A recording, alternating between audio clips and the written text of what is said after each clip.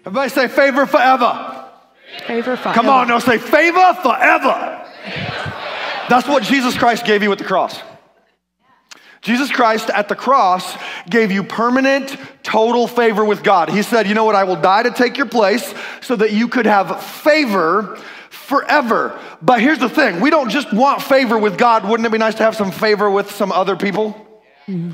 Wouldn't it be nice to have favor, I don't know, with the person that you said I do to? Come on, yes or no? Yes, so that's what we're gonna talk about. We're gonna talk to you about how you get favor forever with the one that, I remember, I was 20. 19. And she was 17.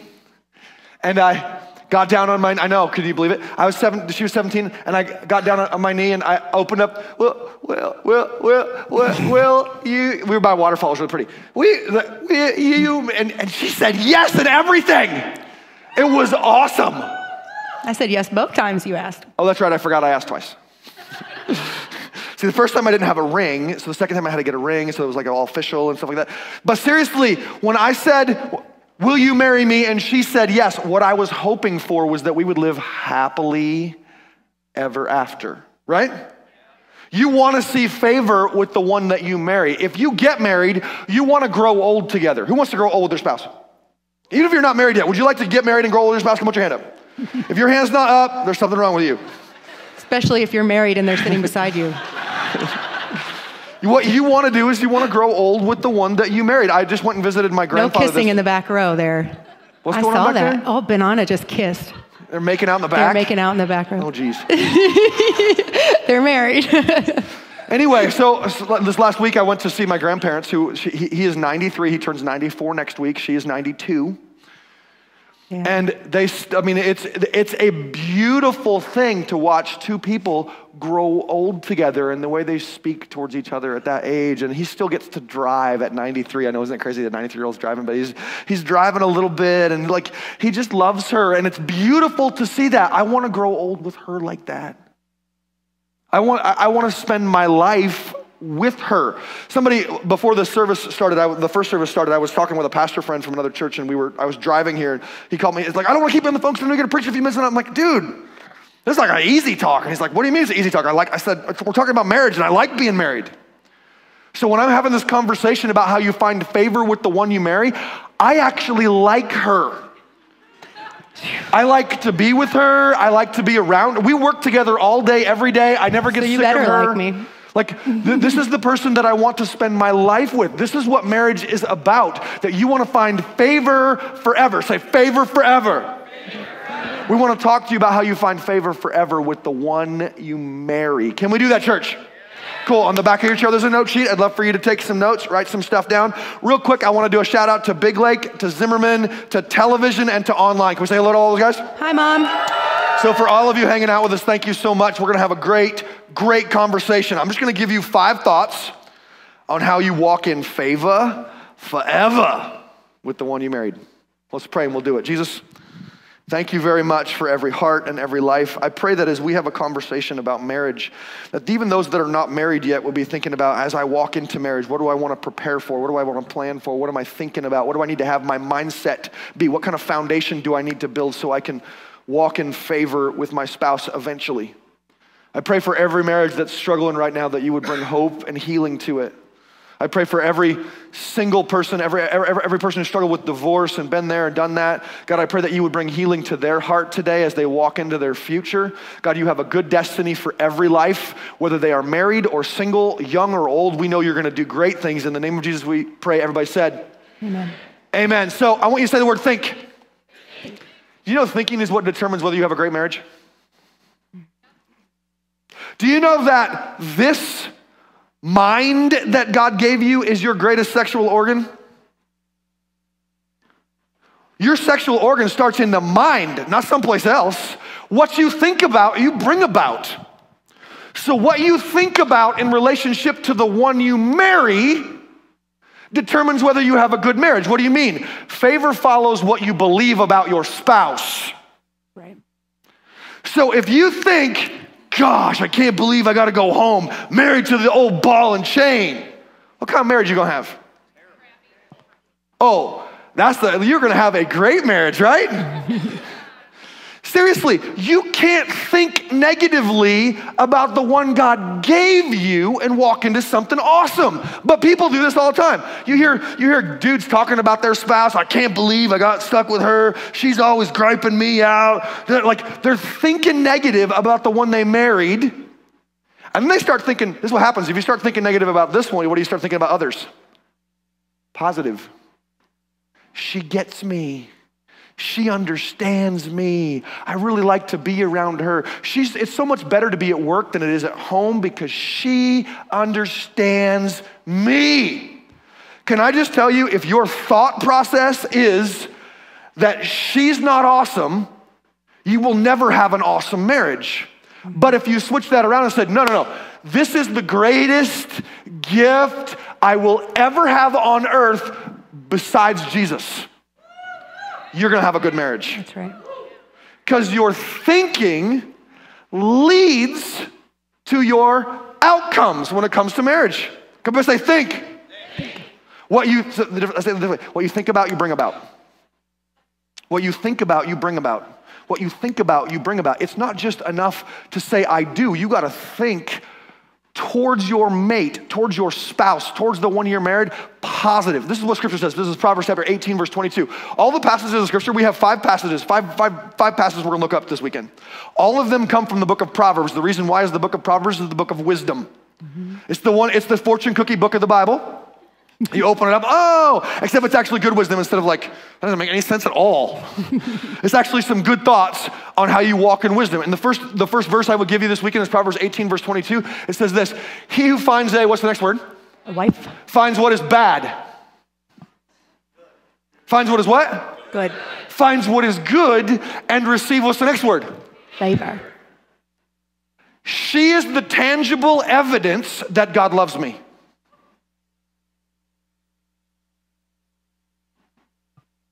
That's what the verse says. If you are married, it is the favor of the Lord on your life.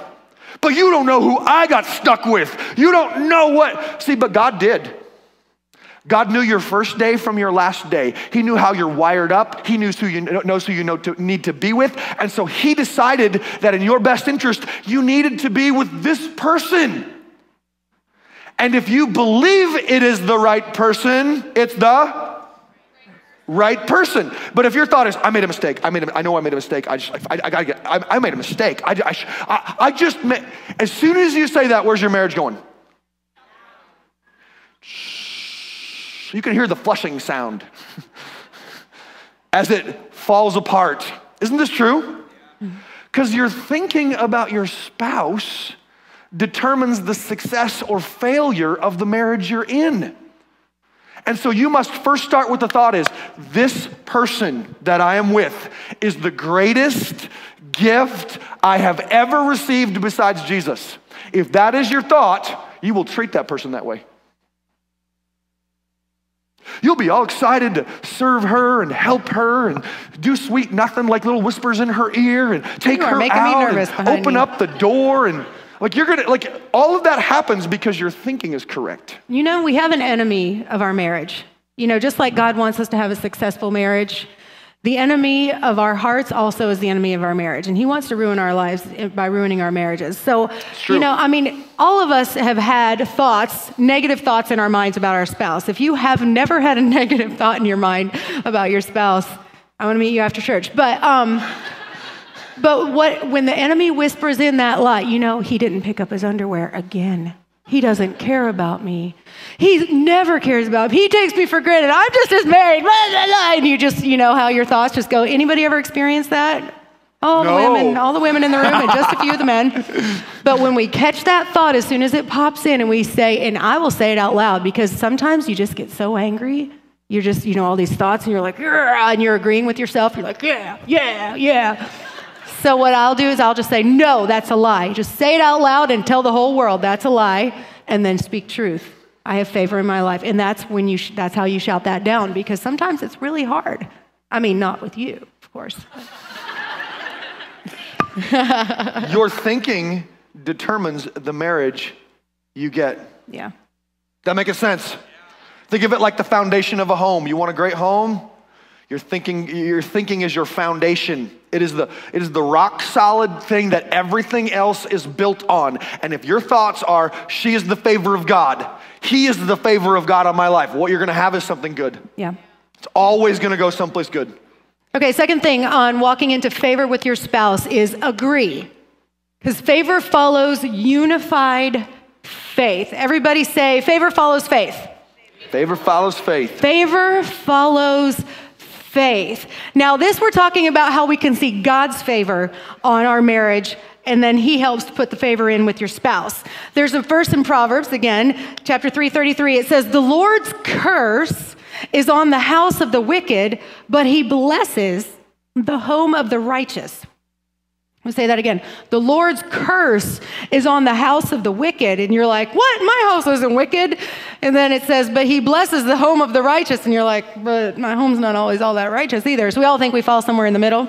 But I'm just going to explain really quick, I think, what this verse means. Pop quiz. Who was the first couple in human history? Wow, you smart people. You guys are smart. I know, right? So Adam and Eve in the garden, they disobeyed God, and he said, you have brought on yourself the curse of sin. And then he kind of listed a few ways that this curse was going to play out in their lives. One of those ways was on their relationship. There's the whole childbearing thing, it's going to hurt, and the working the ground, it's going to be hard.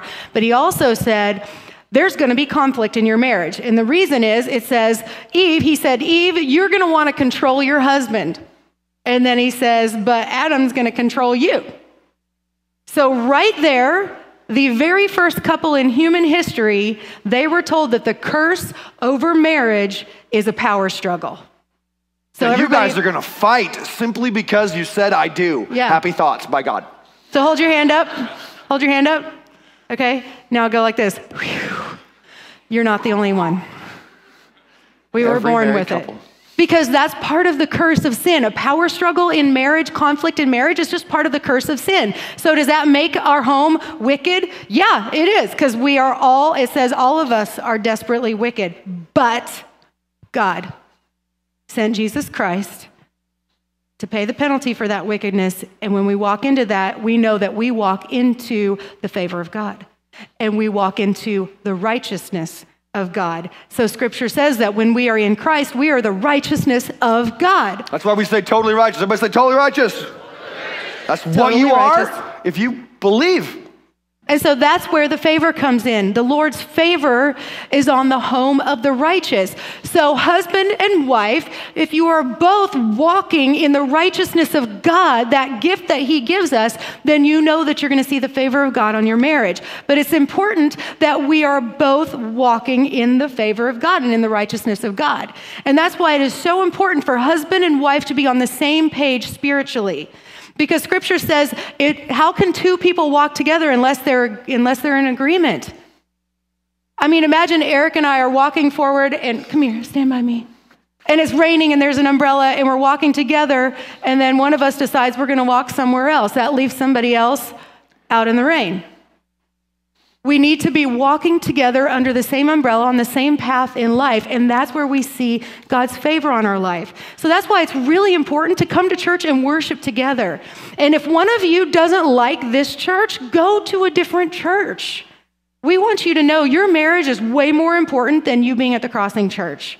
It's true. Absolutely 100%. Find a place where you both can worship together and you both feel like it's home for you and worship God together. Eric and I start each day reading scripture and praying. And we don't read together. We don't it's your turn to read, it's your turn to read. That's not for us, particularly because I don't talk first thing in the morning. But we start each day and as he does it and I do it, it's like I'm not nagging him to read his Bible and pray and he's not nagging me. It's our habit together that we each start our day walking on the same path, praying. And, we'll pray together. We pray at night before bed. We have a hard time sleeping a lot, so we pray a lot before bed at night just to pray for good rest and all of that. What a lot of us think is she can have her belief system and I can have my belief system, right? The problem with that is this, that your belief system affects everything. Yeah. It affects how you spend your money. It affects where you go on the weekend. It affects how you treat people. It affects, what? It does? How does it affect my money? Really? When we talk about tithing in church, like if somebody who doesn't believe is next, I don't want to do that. And somebody says, I want to do that. Now what do you have? Conflict. And you've got two people who go, one goes, I want to go to church. I don't want to go to church. Well, fine, you do that. I don't want to do that. Now you've got two different groups of friends. And there's this constant, like, I don't want to nag you, but like, I really would love for you to join me. I don't really want to join you. You got to make a decision together. You got to walk in unity about what you believe so that you can stay connected as a couple. Do you know one of the top 5 reasons for divorce in America is now a different belief system? It's because we get to the point where like, it doesn't really matter what you believe, but your believing affects everything about your life. So if somebody doesn't believe like you about God, about faith, about church, about like, that doesn't mean they're bad people. It just means you guys better work that thing out. Yeah. You know what I'm saying? So you want to set your marriage up for success.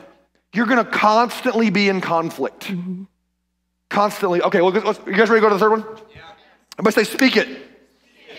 After you have thought it, and you have agreed to it, you got to speak it. Favor follows the way you talk. Tell me how it is possible to have an amazing home life and marriage and call her things you ought not call her.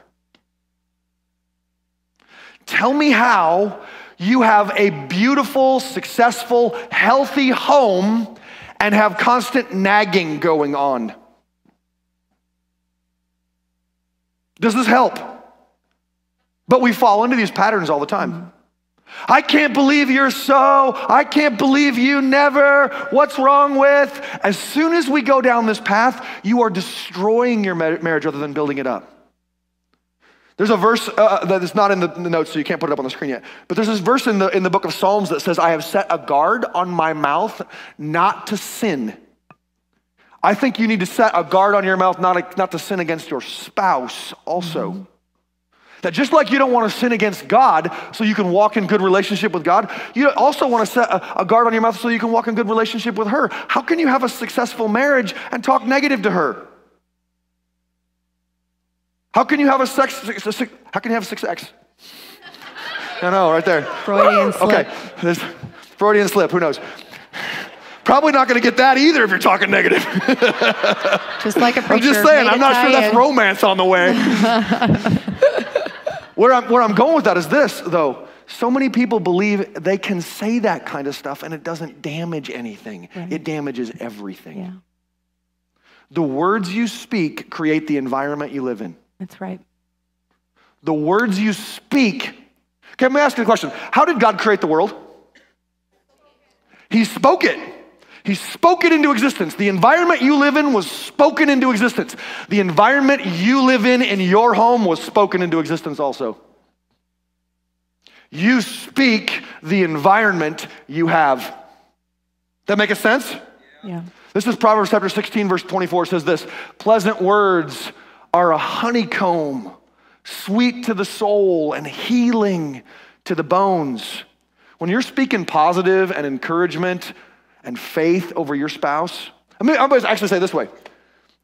The opposite of healing to the bones in terms of speaking would be the silent treatment. I'm just going to give him the silent treatment. Now he's going to be healthy. Really? How's that help? So you've got to decide that communication doesn't include the silent treatment. Now, sometimes it's wise to just shut your mouth. Yeah, but I'm not saying for like 3 days. I mean, I know from personal experience. Like, this is what I actually had a conversation with a pastor one time who he hadn't talked to his spouse in 3 days, and he couldn't figure out why his relationship was messed up. Another pastor. Seriously, you can't have no communication and have something, or I'll give you another pleasant words. Pleasant words include, I'm sorry, I was wrong. Aren't those lovely words to say? That's part of pleasant words. Being willing to admit, man, I'll give you a secondary verse. Proverbs 24, verse 26 says this, an honest answer is like a what? A kiss. It's like a what? Kiss on the lips. It's like a kiss on the lips. An honest answer is like a kiss. If you want to get a little more kissing done, maybe you need to be a little more honest. A lot of times we say stuff like, oh, I can't tell her that because she couldn't handle it. I would tell you she can handle it just fine. That's why God had her marry you. That's right. That is the lie again. She couldn't handle it if I told her the truth. No. She's stronger than you think she is. Mm-hmm. She loves you more than you think she does. So you have to come to the agreement that you're not going to keep secrets from each other ever. You want to get a lot more kissing done? A lot less secrets going on. How you spend your money, how you spend your time, what you're doing over there, how's this working on, like seriously, like being willing to be open and honest and divulge. See, this is supposed to be your best friend. Not some other girl, not some other guy. Like, I'm like, my girlfriend and I, we just sit and talk and it's great. And girls say that all the time. But your best friend's supposed to be here. This is the place where every secret can be spoken about, had a conversation about, and gentleness, respect, grace, and love can be brought to the table so that you can be honest with each other so that you can continue to maintain this friendship. As soon as you start to create secrets, you're destroying your friendship. Mm-hmm. Are you hearing me? Yeah. I'll give you a third verse. Proverbs chapter 14, verse 1. A wise woman builds her what? Her house. She builds her house. A foolish one, come on, talk to me, tears hers down. So foolish people live in a house and tear down their spouse. Wise people are thinking, I want to build up my house. This is the house I live in. I want to offer encouragement to her. I want to offer love to her. I want to tell her she can succeed, that God's going to do more with her, that faith is going to happen, like joy, there's a future for her. You're speaking life over her, over him. And also to other people. It's so important that we never speak negatively about our spouse to other people. Better yet, speak positively about your spouse to somebody else when you know your spouse can hear you. My husband is amazing. I like that. You know what my husband did? He gave me a back massage with no strings attached. Yeah. My husband's awesome. You know what? My husband's successful in his job. I'm so proud of him, and he provides well for our family. My husband is a great dad. He's a great, I'm a better dad when she tells me I'm a great dad than if she tells me I need to go spend some more time with the kids. And don't you think you're just not doing that right? Like, which is going to make me a better dad? I'm so proud of you because you're such a good dad. As soon as she says that, I want to go hang out with my kids. I'm going to go hang out with the kids. Because you elevate somebody with the words you speak. And if they're elevated, they'll succeed. Is this making sense? Yeah. See, what you speak determines the environment of your home. Yeah. Negativity, going to produce negative results. Positive in the home, going to produce positive results. Every time. Every time. Fourth way to walk into favor with your spouse is act. Everybody say act. Act. You got to do something. Favor follows servanthood. And I'm going to call this an MWE. MWE, a marriage work ethic.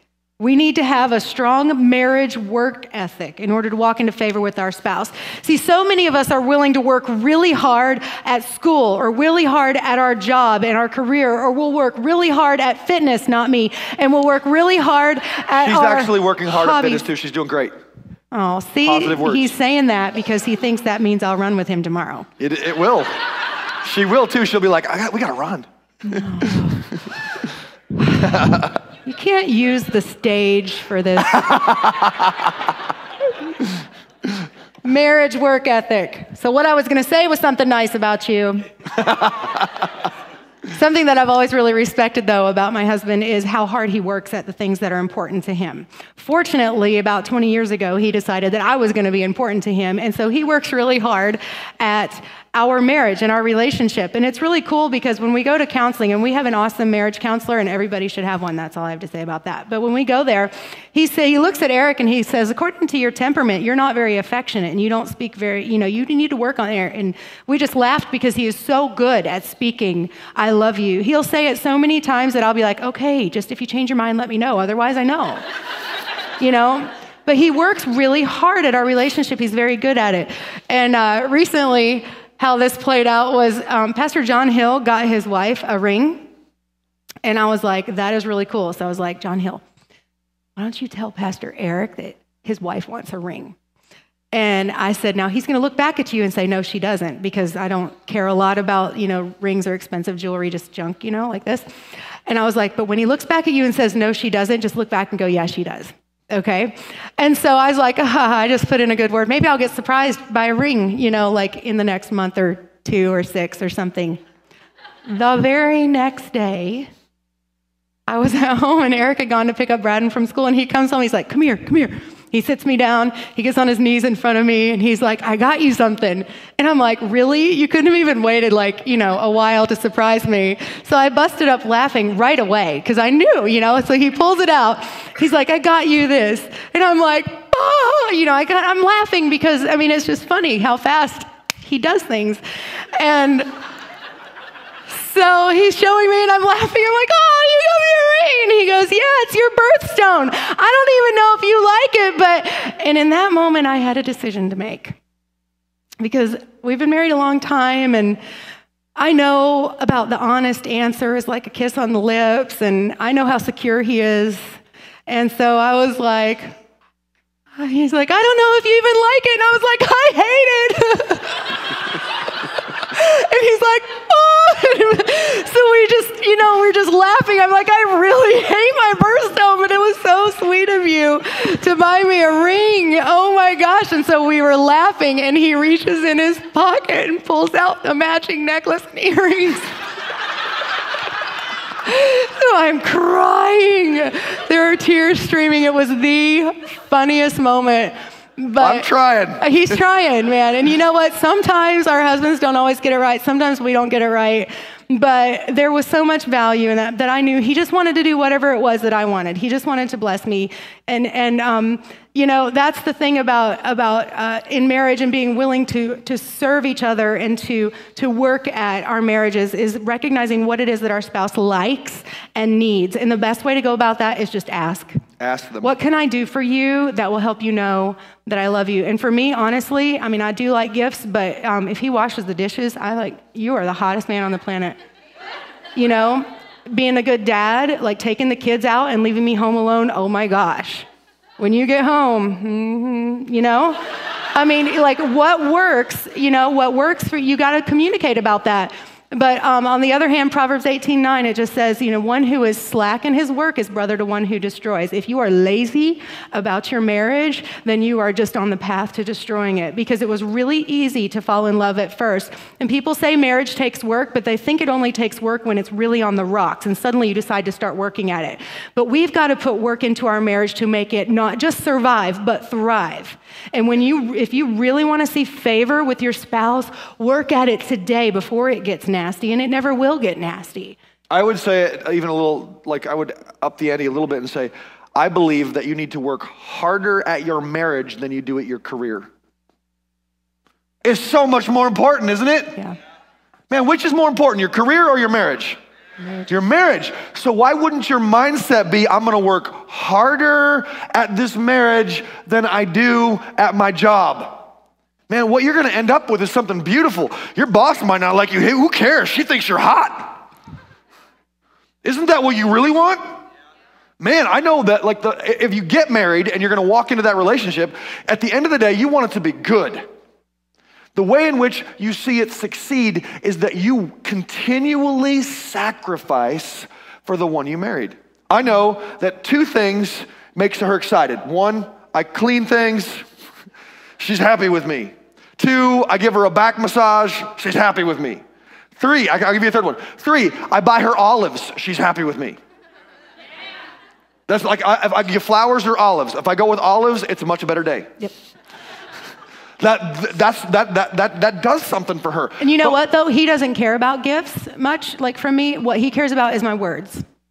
So my words can build him up or tear him down in a heartbeat. And so on my prayer list, what I pray about every day is help me to love Eric well, even when it requires sacrifice. And a lot of times what I sacrifice for my husband is not my time, it's not my efforts, it is the right to be right. I sacrifice the right to be right. She's the logical one. I know this is like, for some of you, it's a surprise to you. She's the logical one, and I'm the illogical one in our marriage. I am, woo, and I'm having fun, and I'm gonna be over here one day, and I'm over there the next day, it's and she's the one. intuitive, you're intuitive. I'm weird. She's logical. So when I come to her and say, I think we ought to do this, and I can see it in her head, all the reasons why that's stupid. But if she doesn't say it, and she goes, okay, I know I am well loved. Because sometimes what I just need to do is for her not to give me the 5 reasons why it's not a good idea. I just need her to go and do it with me because I thought it was fun or I thought it was cool. And maybe it isn't the best possible use of our time, money. Like maybe it's not, seriously, the money one is what people get into all the time, right? Mm-hmm. Maybe that's not the best use of the money. Every once in a while, it's okay. I will tell you this, though. Every single time that I have submitted to his decision on a financial choice, despite my fear or my lack of agreement, God has blessed us. God will always bless you for allowing your husband to lead women. God Favor will bless follows you. faith. Yeah. Favor follows faith. So being willing, this is all about sacrifice, man. And it's even simple things like we should go out to dinner tonight, and I'm calculating how much it costs our family to go out to dinner. 5 people, really huge people now that eat a lot.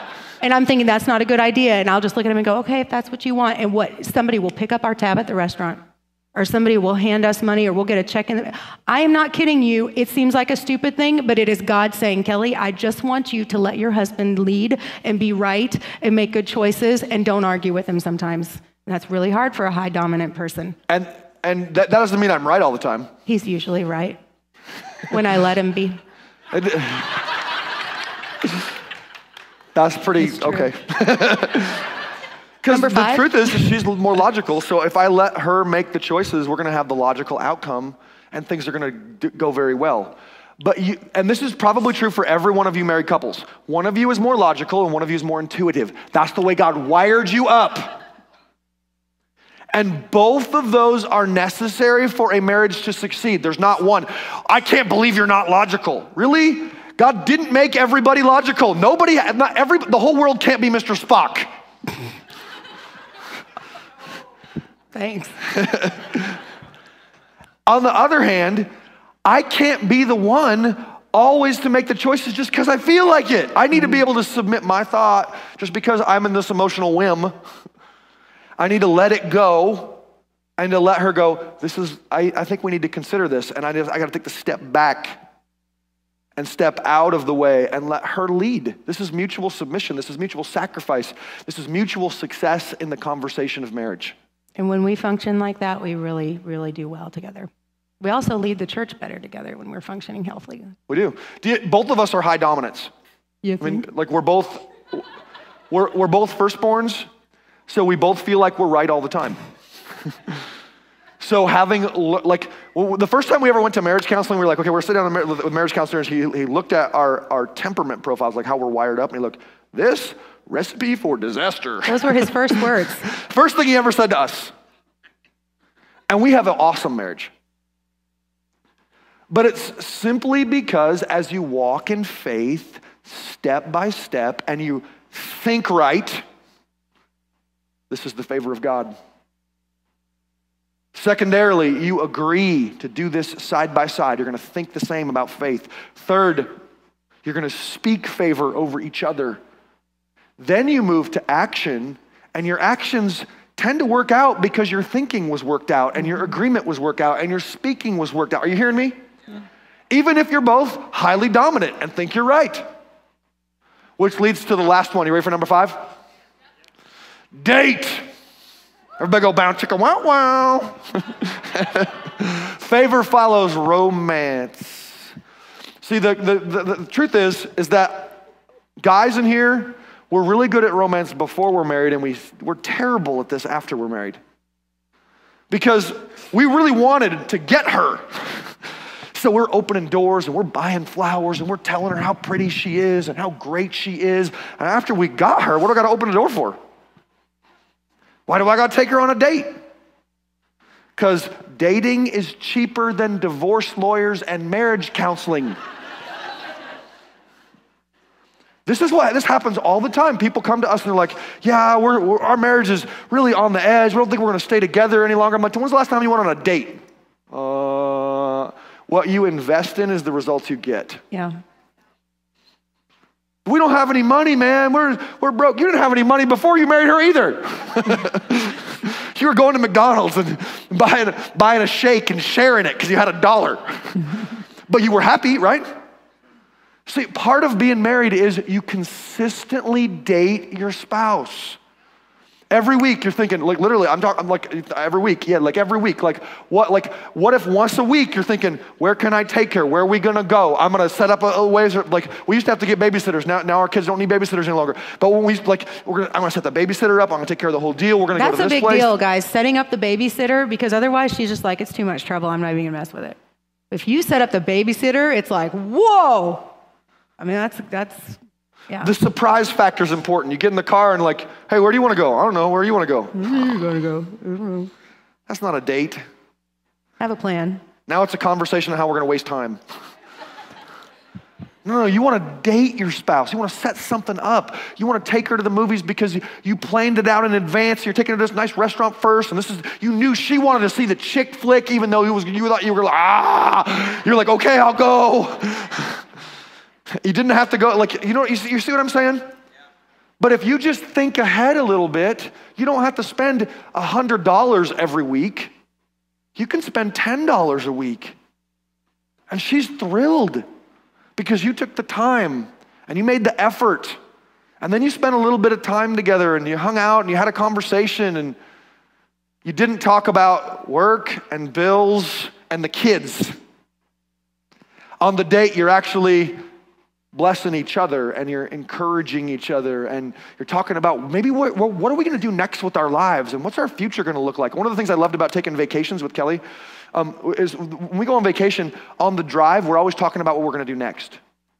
The conversation always moves to where are we going to go next? What are we going to do next? What are we going to accomplish next? We start dreaming again whenever we're on those. Like, dates are great times to dream because you're doing it together and you're facing the future together and you get excited about being, oh my gosh, this is going to be fun. Because the goal of your life is to get to old age side by side, hand in hand, smiling at each other. Other people going, how did they get that 60 years in? They're still smiling at each other. They're so cute. Did you see her kiss her? Her kiss her. You know what I meant.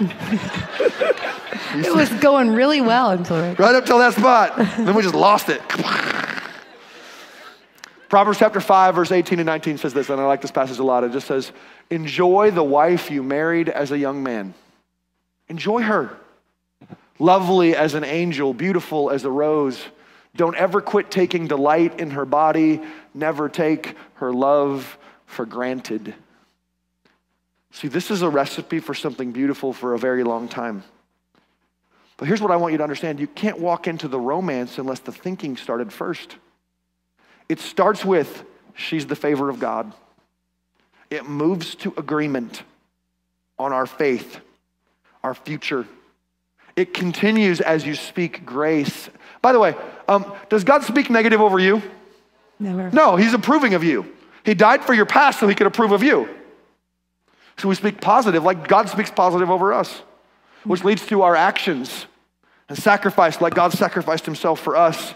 And this all leads to a recipe of romance. If these 5 pieces are a part of your marriage, do you really think it's going to be awful? Yes or no? No. No, I don't think it could be awful if the first one was right. If your thinking about your spouse changed, your entire marriage would change. Your speaking would be different, your romance would be different, your actions would be different, your agreements would be, like, everything changes when your thinking changes. She is the favor of God. Everybody say, she's the favor of God. Say, he's the favor of God. The favor of God. When that thought process is in your mind and in your heart, the only thing that is going to happen is something beautiful. You can have the favor of God and the favor of each other. God set it up in the book of Proverbs. I hope you live it out. Will you pray with me? Jesus, thank you so much. I just pray right now for every couple once again in this room that you would grow their marriage, you give encouragement, you give hope, you give healing. I pray for every single person, whether they've never been married or whether they've been married before and they're single now. God, I pray that you'd bring healing, wholeness, and help to their heart too. I pray that as they walk into their future and their destiny, you would lead them to a relationship with this is their mindset, this is their plan, this is their foundation. And God, I ask you to do something good in all of our lives simply because you love us. In the name of Jesus we pray. Everybody said, amen.